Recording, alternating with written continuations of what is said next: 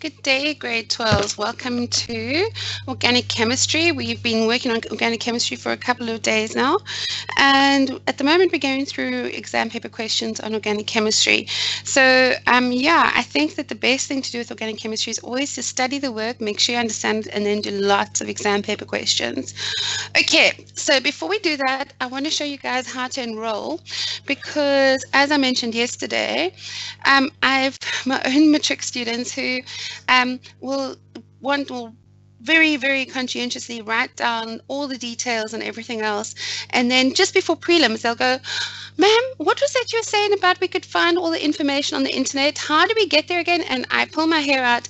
So I know you guys, okay? You have to enroll into the grade 12 science class. You need to do this so that you have access to all the stuff that we need. And don't just wait till prelims and then have a panic attack, okay? So what do you need to do? You need to go to your browser, whether it be Chrome or Edge or Firefox or whatever you're using, and you type in toenable.org. Okay, it's that there, toenable.org. You don't even have to type in the www. It helps, but you don't have to. Okay, and you'll get to this landing page. If you've registered, awesome. If you haven't, you need to fill in your first name, your last name, your email address, click the register and go through the motions, okay? It's not just good enough to register, okay? You have to log in and enroll, okay? That's what you need to do now. So if you've already registered, awesome, well done, I'm very proud of you. But now you got to go log in. So you got to go back to this landing page and then you put in your email address and your password, and if you click them remember me, then it's awesome. You don't ever have to remember that password again. And click on the login and you get to this page. Now, if you've never been this far before, you will have three buttons. You'll have choose subject, progress and results, and to enable help online, and you won't have this lot, okay? You click the big red button that says choose subject and you'll come up to a page which has got all the subjects that ToEnable has got content on. Okay, it's lots and lots of content available for you. But at the moment, we're talking about these lessons. Okay, so you scroll down until you get to physical science. Choose grade 12 at the moment. Okay, and you click on it and you enroll. Okay, and it'll kick you back to this screen, but now you'll have a pretty blue block. Okay, that says physical science grade 12. Awesome, wonderful. Why do you want this? Well, there are a couple of reasons. The first reason is that, for example, when I'm finished doing the organic chemistry section, I'm going to set up a live assessment. And then when you've enrolled in the class, you'll be able to see the live assessment and you will be able to do it. An idea behind that is that I get an idea of what you guys are understanding and not understanding about organic chemistry. So, for example, it could be that you're understanding everything to do with bonding and reactions, but not so much about the intermolecular forces and vapor pressure, etc., etc. So that is what I will get. I'll get from the live assessments, and I don't get a specific name or number. I just get, 50% of the class have no idea that an increase in intermolecular forces causes a decrease in vapor pressure and why. Okay, for example, so I know, I need to go teach that. Okay, the live assessments are multiple choice, not multiple guess, please note, and on top of that, they're quick. Okay, oops, sorry, let me go back. Okay, moving on. Next, that's not moving on at all. There we go. If you go to upcoming events, okay, this is what you'll need to get to if you want to view the live session, okay? So you click the upcoming events and you come to this page here and you find the grade 12 physical science for your day and you click the view event and you'll get to this pop-up. Now, the cool thing about the pop-up is that it gives you information of what we'll be covering during that day, okay? So for example, we're doing organic chemistry, exam paper questions, so that's what we're covering. If you just wanted to see that, then wonderful, you click OK, but if you actually want to go to the session, you click the Open Live TV link, and you'll get to a page that includes this. Now, you have the option to have, there's open feed into new tab. I would click that personally because it makes the screen that you're watching on bigger. But you don't have to, okay? But it is nicer. There's also this message studio button, which I'll talk about in a second, okay? But to join the event and watch the session or the lesson, you actually need to click the big green button that says join the event, not this. You're not a team member, okay? If you click that and you're not a team member, it doesn't do anything. You have to click join the event, okay? When you click that, you come across this screen. Okay, now let's talk about this Message Studio button. If you're watching this live, then you can message me, which is awesome because you can respond to the stuff I'm teaching. Or if, for example, you want me desperately do like I've had a request now to do redox and redox reactions next after I've done the organic chemistry. So that's what we're starting next. So that's what I'll be doing, okay? So if you guys have a section that you really want to go through, you're welcome to do that. To message me if you've got exam paper questions that you want to go through, that's fine too. Or if you want to respond, if I've made a mistake and I'm sitting here staring at the screen going, why is this not working? And you're going, Candice, 2x plus x is 3x, not 3x squared, for example, then feel free to message me, okay? The whole point about this is it's supposed to be a two-way thing. Okay, but the problem is, well, it's not really a problem. You can also watch a recording of the video. So if you've got better things to do on a Friday afternoon, or you would rather watch this at 3 a.m. on a Saturday morning, because that's when you study your best. Okay, I don't understand people like that, but there are lots of people like that. That's awesome. Then fine, go do it. Okay, but the problem is you can't message me at 3 o'clock in the morning. I'm in my bed. Okay, so you can't message the studio if you're watching a recording, but you can do it if you're watching this live. Right, so let's continue. So we got the organic chemistry and we've been going through the exam papers, and we got as far as looking at this exam paper question, and then we stopped. That was yesterday. So now we're going to continue going through this exam paper question today. Okay, so that's what we're going to do. So the first thing it says is consider the incomplete equations for the two reactions below. The incomplete equations for the two reactions below. So it says X represents organic product formed in reaction 1. Okay, now they tell you it's an organic product. Okay, that's important, which is a substitution reaction. It's nice that they tell you that it's a substitution reaction. Hey, substitution reaction. In reaction 2, X is the reactant. So they take this and go wee into there. And they do something with it with concentrated sulfuric acid. There's a hint, hint, hint. I'm really hoping you're getting the hint. And you're getting out water. So I'm really hoping that you're seeing that something must be happening over there. Okay, it says write down the type of substitution reaction that takes place. Okay, so let's have a look at this. Do you agree that we've got a strong base, which means that we're getting some hydroxyl out of some sort, okay? And there's a hint here. We've got some reaction X plus Y is using concentrated sulfuric acid is going to give me this thing plus water. So I'm thinking that this is possibly esterification. I don't know any other product, anything else that gives you esterification with an addition reaction. Okay, so if I look at this, let's write it out. Do you agree you got C dash C, there's 5 hydrogens, 1, 2, 3, 4, 5, and we had a bromine. We end up with a sodium bromide, which means we've taken this bromine away, and there's a strong base, which means there was a sodium hydroxide here. Okay, there was a sodium hydroxide. Just a second, I'm going to cough, just wait.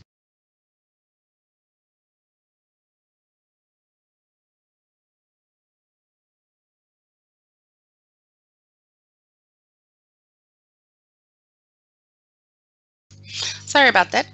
Okay, so we've got a sodium hydroxide here. The sodium has been taken up. What's left is the hydroxyl. So we've got hydrolysis happening here. This is hydrolysis. And we're getting out an alcohol. Yay, we're getting out an alcohol. So the substitution reaction that's occurring there is hydrolysis. Okay, 2 reaction conditions. Well, usually when you have hydrolysis, the reaction conditions are obviously that we need heat and we need the strong base, which I've kind of told you already. Okay, so there you go. And the IUPAC name of compound X, let's think about it. What do we got? We got 2 carbons and we got an alcohol. So 2 carbons and alcohol, the 2 carbons is eth. No, there we go. And you don't have to say where the hydroxyl group is because there are only 2 carbons. Now it says, consider reaction 2. Write down the type of reaction that takes place. I've already done it. It's esterification. Okay, why? Because we've got our alcohol, we are adding something to it in the presence of concentrated sulfuric acid, which I know is not just a catalyst but a dehydrating agent. We're getting out water and this thing here. So there we go. Now it says we need to write out the structural formula of compound Y. Okay, so let's think about this. The X is ethanol. It's got 2 carbons in, okay? So if we have to write it out, we've got C-C. This is H, H, H, H, O-H, doesn't matter, and H. Actually, let's make it easier for you guys to understand, and let's swap these. That's O-H, and this is H, right? And added to that is something, but it's going to have a hydroxyl group on it as well, and a C double bonded O, and something else. We don't know, maybe, maybe not, we're not sure. 1, 2, 3, at least something else, maybe something else. Okay, we don't know if it's hydrogen, whatever. And what do we get out? We get out 3 carbons, 1, 2, 3. We're getting out 3 carbons. Okay, so we're getting out of O-C. So if we're getting out 3 carbons, this has to be a hydrogen, and this has to be methanoic acid. Methanoic acid. Okay, how do I get that? Well, we started with 2 carbons because this was my ethanol. Okay, I ended with 3 carbons. Nowhere in this process do I add or lose carbons. So therefore, my end product's got 3 carbons, which means I'm adding 1 carbon from the oic acid, the carboxylic acid. And then this would be H. This is just writing this out, just to prove it to you. That's H, double bonded O, H, 1, 2, 3, 4. Yeah. Okay, so there you go. So that's the structural formula of compound Y. And okay, that's the structural formula of compound Y. And the IUPAC name of the organic product. Oh, do they want the organic name of this product? Okay, the IUPAC name of the organic product. Well, we had ethanol, so this is going to become ethyl. And remember, I explained to you how ethanol becomes ethyl, and methanoic acid becomes the methanoate. Because remember, I said to you that what happens is by losing this hydroxyl group, it goes from being an alcohol to an alkyl group. So therefore, it's ethanol goes to ethyl. The methanoic acid loses its hydrogen to enter in oxygen, so therefore it becomes methanoic acid goes to methanoate. Okay, right, now it says the table shows the data collected in 3 organic compounds, okay, with different functional groups, different, okay. This is CH3, so that is an alkane. Do we agree? This is CH3CH2OH, so that's an alcohol. This is CH3COOH, so that's a carboxylic acid. And what is common about them? Do you see that this has got 2 carbons? The formula C2H6, okay? That's C2H whatever, and this is C2. So do you agree the number of carbons in the main chain remain the same, okay? The functional groups are changing, but the number of carbons in the main chain are staying the same. Okay, and let's look at the melting points. We're going from minus 183.3 up to 16.6. So do you see the carboxylic acid's got the highest melting point? It says name the following in this investigation: the independent variable, the dependent variable, the control variable. Okay, remember this, okay? The easiest way to remember it, if you want to, is y is equal to mx plus c. I find a lot of students struggle to remember which is the independent and which is the dependent variable. So what I tend to do is revert back to maths, and I go, okay, fine. If you have this is the x-axis and this is the y-axis, and this is a straight line graph. Do you agree that y is dependent on x? Y is dependent on x, so y is the dependent variable, okay? So similarly, the dependent variable is dependent on the x, the independent variable. So the independent variable is the one we change. This is what we're changing. And what are we changing? We're changing the functional group. We're changing the functional group. Okay, what is the dependent variable? That's what we measure. The dependent variable is what we outcome, and that is what we measure. And in this case, it is the melting point. And guys, I can write m dot point. You guys have to write out the whole melting point. Okay, if you write m dot point in your exams, you're going to get it wrong. Okay, your teacher doesn't know what you mean by m dot point, PT. Okay, so and the control variable, we've already discussed the control variable. What did we keep the same? Do you agree that we kept the carbon chain length the same? So what is the control variable? The carbon chain length. That is the same the whole way through. Now it says write down the molecular series to which compound C belongs. I've already done this. So the molecular series to which compound C belongs is the carboxylic acid. So again, grade 12, what I'd like to suggest to you is when you are in your exams and you're using your reading time, and I say use your reading time, don't put your head down on the desk and get an extra 10 minutes of snooze time. I actually want you to use your reading time.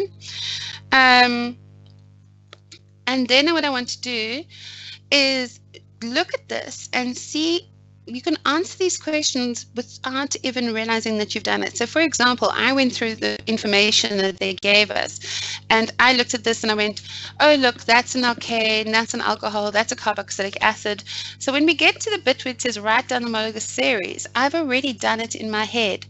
And you can save a lot of time and a lot of stress by doing that during your reading time, so that when you get to the actual question, this might be the last question you do, depending on how you do your exam paper, and you might think, oh well, organic chemistry is the easiest bit for me, you're running out of time at the end of the exam paper, so then you might get a bit of a flap. Rather just go through it, okay? And when you're reading through it, you can answer these questions in your head. Okay, now it says write down the molecular series. It's obviously carboxylic acid, so we don't have to do that. Then it says write down the general formula of compound A. Well, compound A is an alkane, so therefore you should know it's CnH 2n plus 2. Now it says describe the trend in melting points from A to C as shown in the table. So do you agree our trend is that the melting points are increasing as we change the functional group? Okay, so they are dependent on the functional group, and the melting points are definitely increasing. Now to explain this trend in the question above, may reference to intermolecular forces and energy. Now grade 12s, if they say make reference to specific thing, and you don't make reference to it in your answer, then you're being silly, because then you're not going to get the marks. Okay, so what did we say? We already noticed that. What are we changing? We're changing the functional group. And what is it affecting? It's affecting the melting point. So what we could say basically is that we notice that alkanes, which have got and I'm just going to do it in point form, but you guys would obviously have to write this in a proper sentence. They've got very weak London forces. And by the way, grade 12s, if you decide that you can answer this question just by referring to IMF as in intermolecular forces and write IMF or intermolecular forces, then just no, you actually have to be specific. When they say make reference to intermolecular forces and energy, they're not saying you must just write IMF or intermolecular forces. You must be specific. You must say that alkanes have got very weak London forces. Okay, therefore they've got a very low melting point. Why? Because there is little energy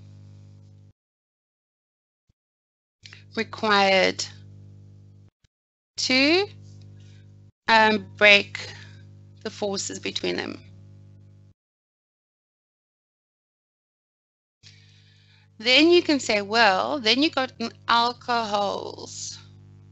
The alcohols have got an hydroxyl group, so they have got hydrogen bonding. They've got a hydrogen bonding, which have got, therefore they've got a higher melting point, and therefore they've got more energy is required to break the forces between them. Then finally, you've got the carboxylic acid, and you can see that they've got double bonded OOH. Now, there are two things you can say. One is that they've got 2 times hydrogen bonding occurring between the molecules. Also, they've got the largest molecular mass. So they have got both the hydrogen bonding and they've got the London forces happening for them, because London forces increase with larger molecular mass. Therefore, they've got the highest melting point because they need the most amount of energy to break the forces. Okay, get it? Okay, so please don't be shy to write stuff like this. And obviously, like I've said to you, grade 12s, you cannot just write down you cannot just write down point form like I've done. You obviously need to write in full sentences, okay? But those are the points. And if this is the last question you're doing in the exam paper and it's worth 6 marks or 7 marks, don't just leave it out. If you, and because you're thinking, oh, I don't have time to write full sentences, then do the point form, okay? But seriously, we can see when this child is doing the last question. Okay, so don't do that, okay? Unless you really, really have to.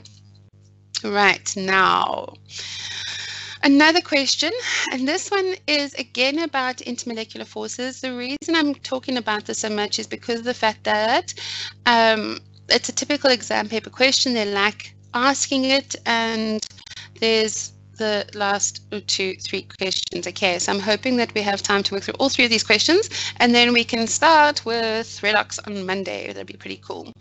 Okay, so it says, a learner conducts a scientific investigation to compare the boiling points of organic compounds to different homologous series. Same type of question we just done.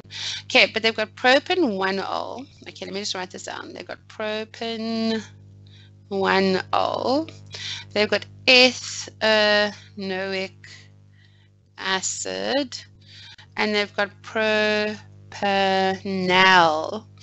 are used in this investigation. His results are shown in the table below. So you've got compound A, B, and C.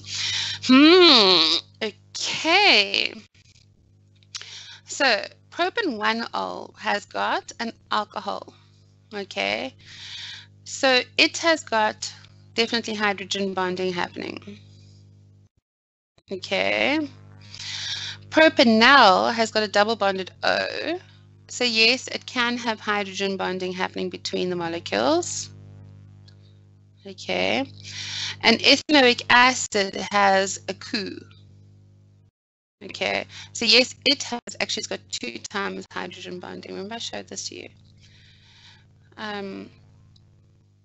So for example, your propan-1-ol, you'd be carbon, carbon, carbon, hydroxyl, and then you'd obviously need another, hydrogen with an hydroxyl sticking out. Okay, so that's only got 1 hydrogen bonding a possibility. So in other words, we could have something coming along here, another one.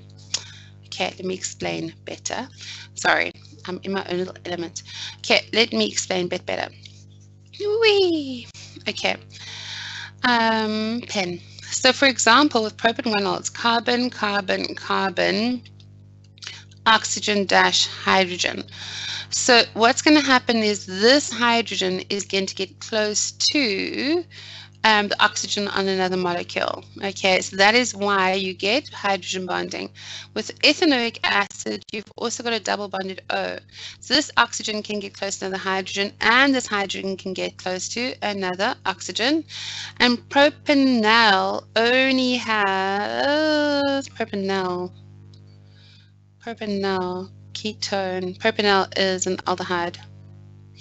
Okay, but that's fine.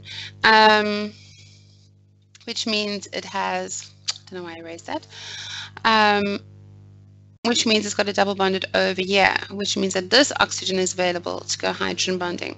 Okay, so now you know what's going on with those. Now it says, for the investigation, name the independent variable and the dependent variable. And again, the independent variable is the one that we change, and the dependent variable is the one that we measure. So the independent variable in this one, again, is going to be the functional group. The functional group. Okay. And the dependent variable, again, is going to, in this case, it's the boiling point. The one that we're measuring is the boiling point. Okay, now it says, will the vapor pressure of propanol be lower or higher than the vapor pressure of propan 1-ol? Explain your answer by referring to the type of intermolecular forces present and the energy. Okay, so they want to know basically which one's going to be bigger. You've got propanol, which is C-C-C double bonded O, and then they want propan 1-ol, which is C-C-C, that's an OH, and then 1, 2, 3, 4, 5. 1, 2, 3, 4. Okay, so let's just write out the formula for this. Do you agree that's C3H 1, 2, 3, 4, 5, 6 O, whereas this is C3H 1, 2, 3, 4, 5, 6, 7, 8 O. 1, 2, 3, 4, 5. Okay, 1, 2, 3, 4, 5, 6, 7, 8. I'm right. So do you see that these are very similar, except for the fact that this has got more hydrogens than this one?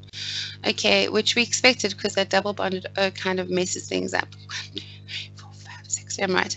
Okay, right. So it says which one will have the vapor pressure will be lower or higher than the pressure of this. Okay, so let's talk about hydrogen bonding. Who do you think is going to win? You've seen that we've got hydrogen bonding on both of these, propan 1-ol and propanol. So we know that both have got hydrogen bonding. Okay. But I would say that propan 1-ol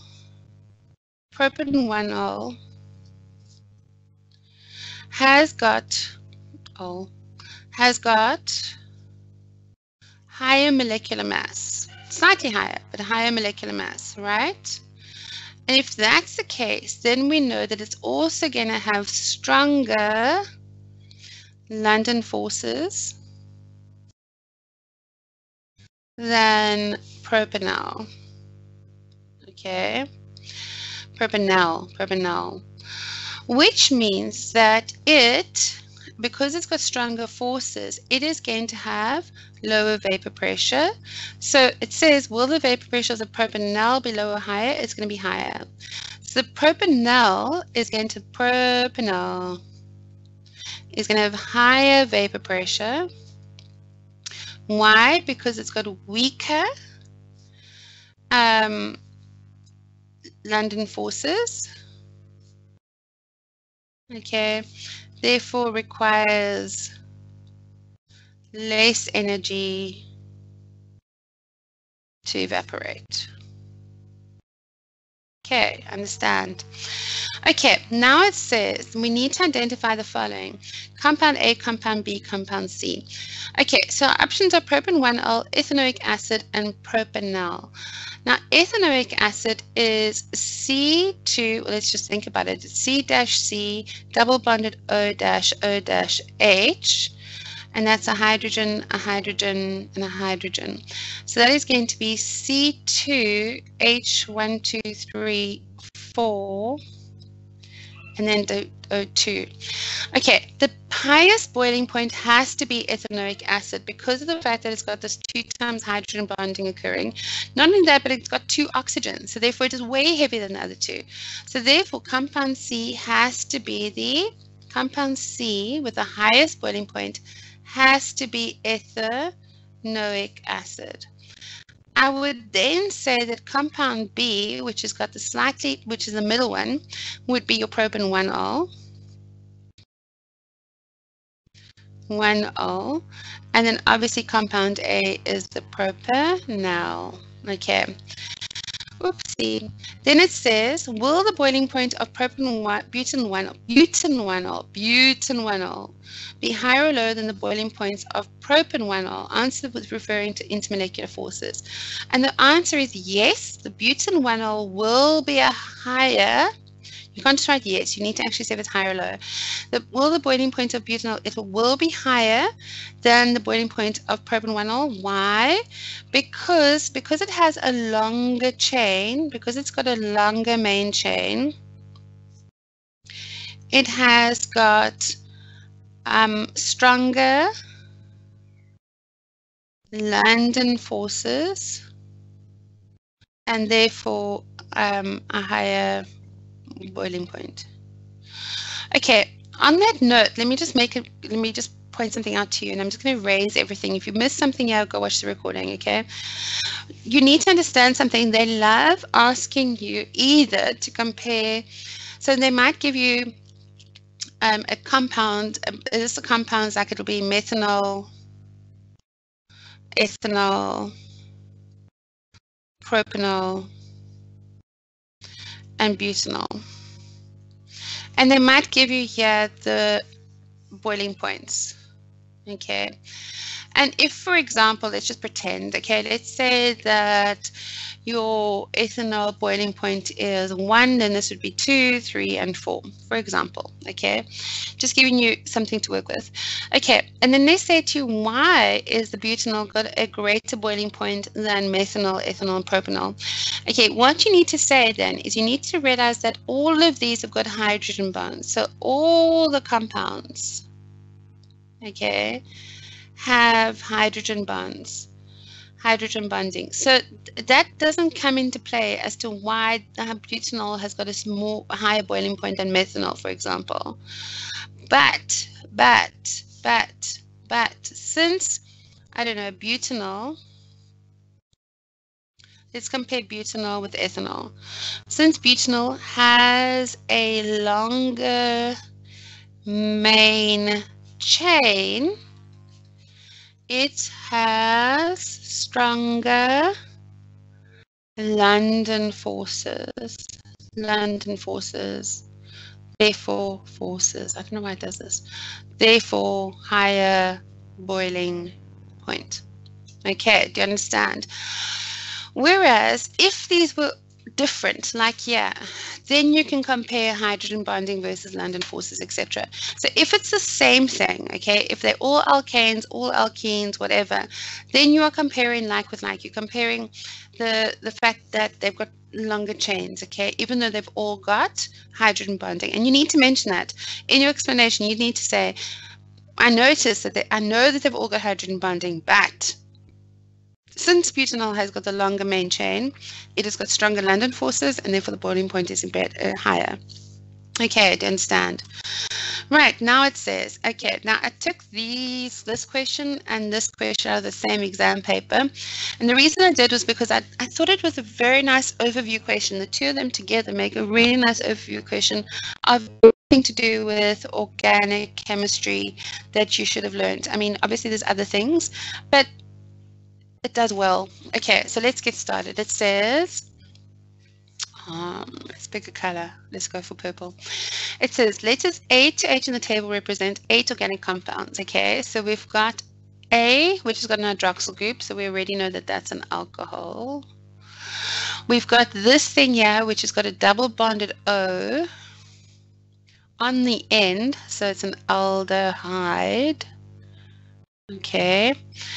This thing here we need to draw out, but it doesn't seem to have anything other than methyl groups on it. So that's either an alkane, alkene, or alkyne. That's a hydrocarbon for sure. I'm sorry, I'm going to have to just...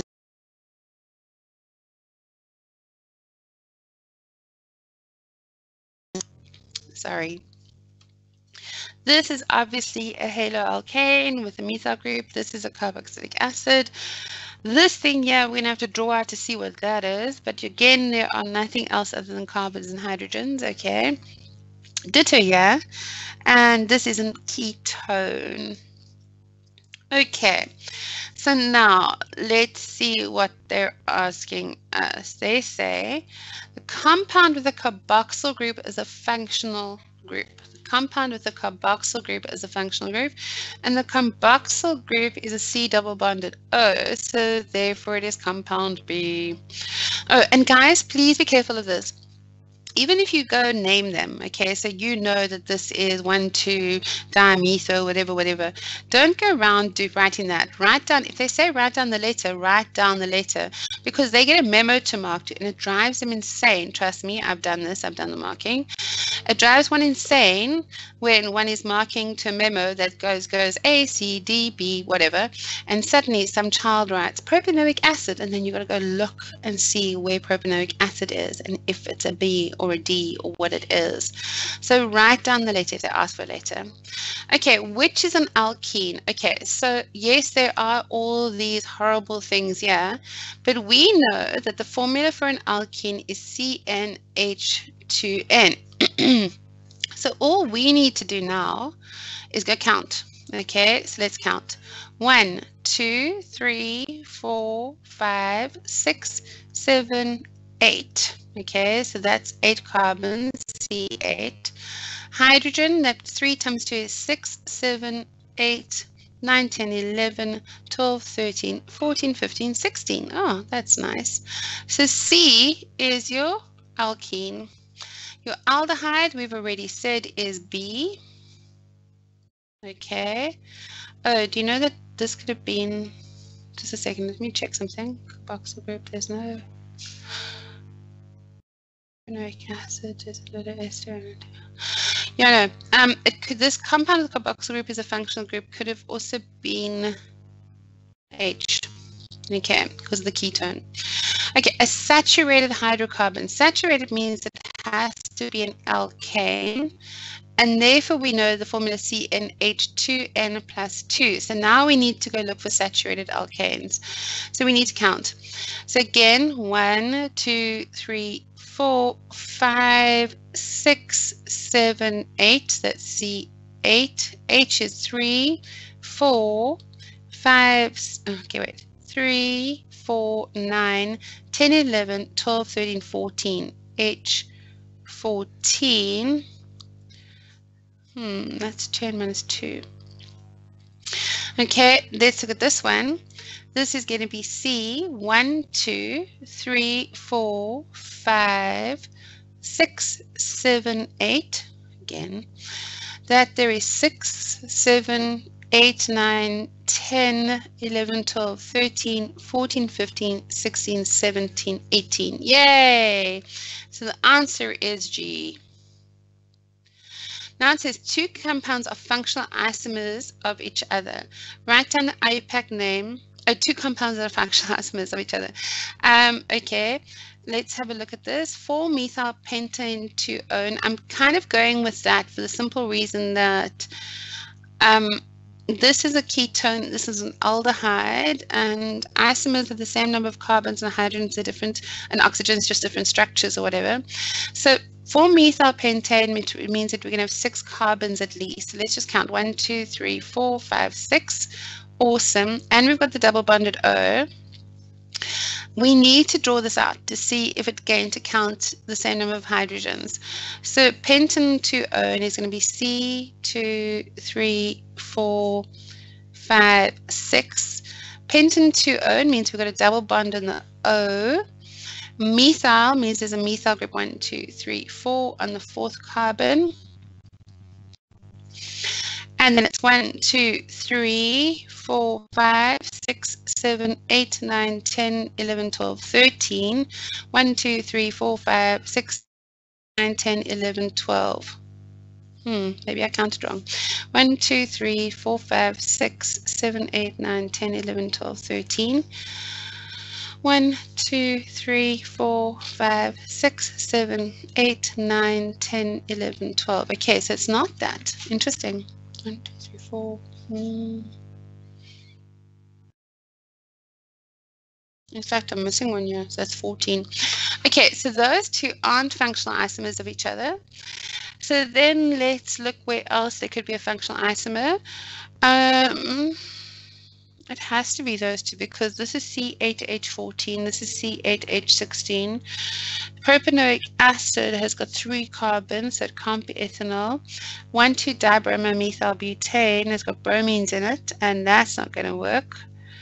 So it has to be these two. So I need to work out why I'm getting this wrong. So it says 4-methylpentan-2-one. Well, let's just count this. 1, 2, 3, 4, 5. Oh, that'll be why. Okay, so maybe I must learn to count. So, okay, problem solved. So yes, they are structural functional isomers of each other. How do I know that? Because of the fact that there are 1, 2, 3, 4, 5 carbons in the main chain, 5 for pentan-2-one. There is a double bonded O on the second carbon and a methyl group, and that counts to 1, 2, 3, 4, 5, 6, 7, 8, 9, 10, 11, 12. Yay! So they are both C5H12O. Okay, so therefore it is letters B and H. Now it says write down the IUPAC name of compound B. Well, you can see that it's an aldehyde with the main chain with the double bonded O in it. Okay, and there's a methyl group here, and you always have to count from the side that's closest to the functional group. So we count 1, 2, 3, 4, 5. So do you agree that's pent, and an aldehyde is pentanal? So it's going to be pentanal. And then you've got to tell them there's a methyl group on carbon 3, so 3-methyl. Okay, then compound F, okay, we need to redraw on that.